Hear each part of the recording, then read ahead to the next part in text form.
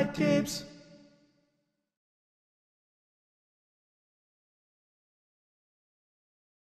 Welcome to another Tech Byte Tips video. In our previous video, we set up our Kubernetes cluster and everything is working nicely there. We got our nodes ready, we got our masters, and everything going well for us. But I want to add an extra level. I want to add the ability to persist our data outside of the cluster instead of using the space inside the iSCSI disks for each of the Pis. What I'm going to do is I'm going to install a driver that allows me to use a special storage class created by Synology and some contributors directly in the Synology NAS. So, for example, if we create a persistent volume, then that volume, instead of being created inside the iSCSI of the Raspberry Pis, is going to be created directly in the NAS in another LUN. So that LUN is going to be separate from the space that we have for the Raspberry Pis. And that's great because we can do different things. It allows us to do LUNs, but it also allows us to do Samba, CIFS. So we can store that data in either one of those two ways. So I think this is very useful and it's going to make our system more robust, and I think it's a good thing to have. So I'm going to follow the documentation here that I have created to install the things that we need. So the first thing is I'm already changed directory into the place where I have all the information that we're going to use. First thing I'm going to do is I'm going to do a kubectl apply file, and then I'm going to pass the whole folder that says Synology CRDs, because the first thing that we need to do is we need to install the custom resource definitions from Synology, and those are two, which is the volume snapshot CRDs and the common snapshot controller. So those things have to be set up before we even do anything else. So let's do this, and we can see that everything's being created. We have the all other stuff, so that's looking good so far. The next thing that we're gonna do is we need to make sure that we have at least one storage pool and one volume configured in our NAS. I've already done that, so I know for sure that I have that. If you have not done that, then go to the storage manager and make sure that you have that. You have at least one, or you can have an extra one dedicated for this. Once we have done that, the other thing that we would have to check is that all of our nodes are able to communicate with our NAS. So in my case, I've already done that too, but it's as simple as going into the Raspberry Pi and then doing a ping to the IP of the NAS that we care about. And if we get some response back, then we know that we have communication to that NAS device. So you can do that for each and every one of your Raspberry Pis to make sure that they can connect. Once we have done that, let me switch here to the Raspberry Pi directly. The next thing that we have to do is we have to clone the Synology open source CSI repository from GitHub. So we're just going to do that command, git clone repository URL.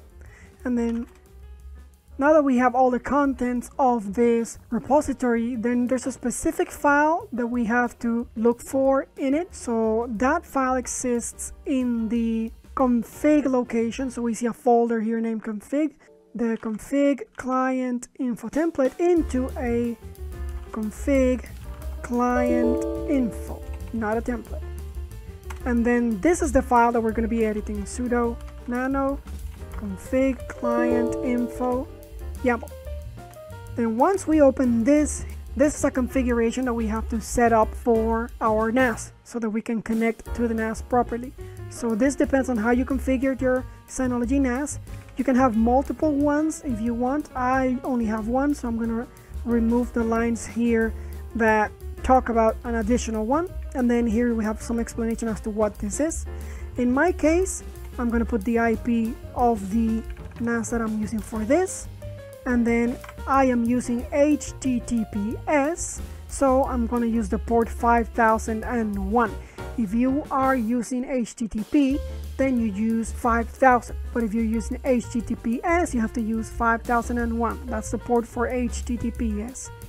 And then if you're using HTTPS, like it's my case here, we have to change HTTPS to true. So in that case, then I'm gonna put that there, and then here where it says username and password, you have to give it the username and the password of an account that has enough permissions in the NAS to do things. So it could be your administrator account or any other account that you grant permissions. I'm going to use the administrator account that I created, so let me do that off the video and save this file. Alright, so I've done a Control X, Y, and Enter to save. So now that file has been updated in the files that we have in our Raspberry Pi. So the next step that we have to do is we actually have to run the installation of this. So for that, we're going to trigger the script that is in the scripts folder, and the script name is deploy, and it's a shell script. And then we're going to tell it to install, and then --all. This is telling it, let me make this a little bigger, that we want to install the complete set of things that are available for the CSI, not just the basic one. So it includes the controllers and the snapshotters and all the other things that we might need. So now we trigger this. So now actually I have to put sudo to give it permission to create things that it needs to. And we're going to run this script that says deploy install with everything. We do this, then we see that it connects to Kubernetes and is deploying a lot of things in the Kubernetes cluster. And let's just check that we don't have any error with anything here. Okay, but it looks like all the things were configured and created properly, so it was just a warning, nothing to worry about. Now that I see that everything is settled, we should be able to see some pods related to Synology. So we can do a kubectl get pods in the namespace. This is going to be a specific namespace and was created for this. So it's Synology CSI.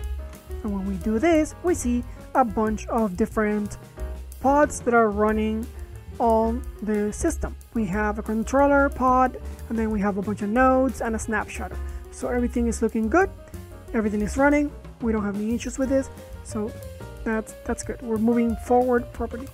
Now there's a snippet that I've added in the instructions that you can use to test whether you can create a persistent volume claim, and it is successful at creating that in the Synology NAS. So let's do a test with that. So let's do nano test YAML, and then I'm going to drop that here, and then I'm going to make a little changes here. So I'm going to make use of the production namespace. So let me save this, and then we can actually try to apply this and see if it creates that. So we can do a kubectl apply f and then test YAML, and then it says that the persistent volume claim was created, so we can now check if it actually exists there. So it's in the production namespace, and when we check, it says yes, we have my PV claim and it is bound. We have a volume ID, capacity that we specified, it's a read, write, execute, and it is a Synology iSCSI storage class. There's no attributes set in here, and apparently it's been there for a few seconds. So now we can check also in our Synology NAS to see if we see anything happening there. And guess what? If we go into our Synology NAS, we previously had 12 LUNs, and now we have a new LUN here that was automatically created by Kubernetes in our NAS that is mounted and useful, and it has the 200 gigabytes that we specified on that description. So everything looks good on this side. If we go into the LUNs, we can see that it is there. Kubernetes CSI PVC, and that has an ID. And it looks like everything's working well. So we have validated that it is actually working. Now I don't need that, so let's get rid of that. Let's go back into the Raspberry Pi and then do a delete, and then make sure that we don't have it. There we go, we don't have it, and eventually we should see here that it goes away. So let's just give it a little bit of time.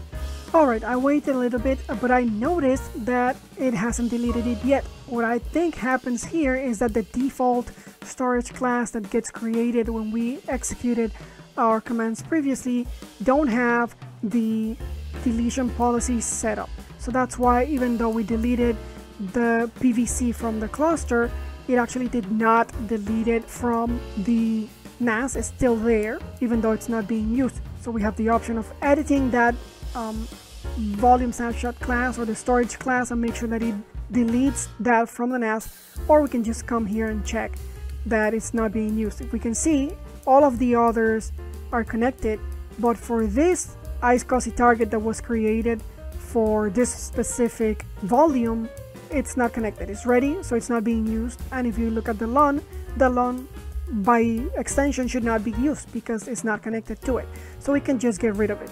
Then we have that space back in the NAS. So that's not a big problem. I'm just gonna go here, delete this, and delete the map LUN, remove that. Then I have to put my password in here and then submit that.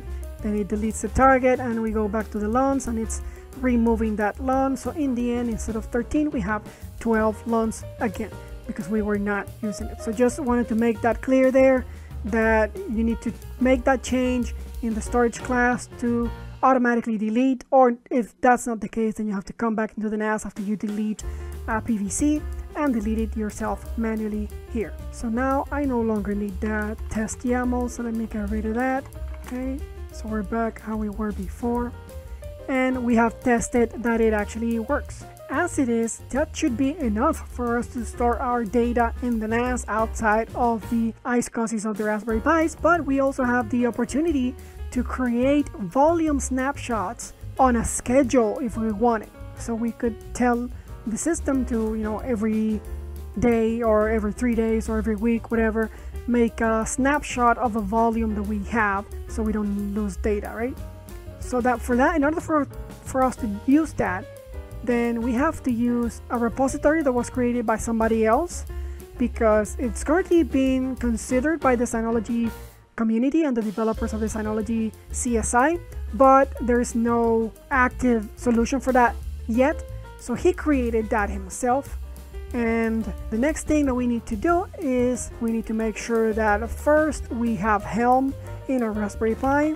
We need to validate here with Helm version. If you see an output like this, it means that you already have Helm installed in your system. If you don't, then you need to install it. And to install it, I've provided you the commands that you need for that. So basically you need to download this installation script for Helm, and then you give it a 700 permissions, and then you just trigger that script, and that script is gonna install Helm in your system. And the thing is, once you have that set up in your system, then you can execute the following lines. The first line that we need to run is this one that tells Helm to install the schedule volume Snapshotter CRDs that are in a repository that is owned by the creator of this. So we're going to do this, and then it says that it has been added to our repositories. So now that we have added that to our repositories, then we can run this command here, and as we can see, it has created the Snapshotter for us, and it has successfully deployed that to our Kubernetes cluster. So we have that available for us. So now that we have the Snapshotter deployed, we can actually use an example that I've provided in the documentation to create a schedule to do volume snapshots of a specific volume. I'm not going to do it in the video because I've already deleted the previous PV that I created, but it would work for that PV. And then you can set a schedule on how often and how much of the retention you want in the snapshots that you create on the schedule. So that's it. We got our additional abilities for our cluster to connect to the Synology NAS to store our persistent data, and that is great. It works amazingly.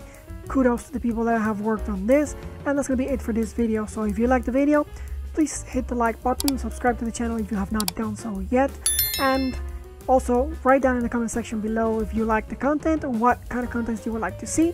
And remember, I'm not monetizing this channel, so if you want to support me to continue creating this type of content, feel free to donate in the link in the description below. And that's gonna be it for this one. I'll see you in the next one. Take good care.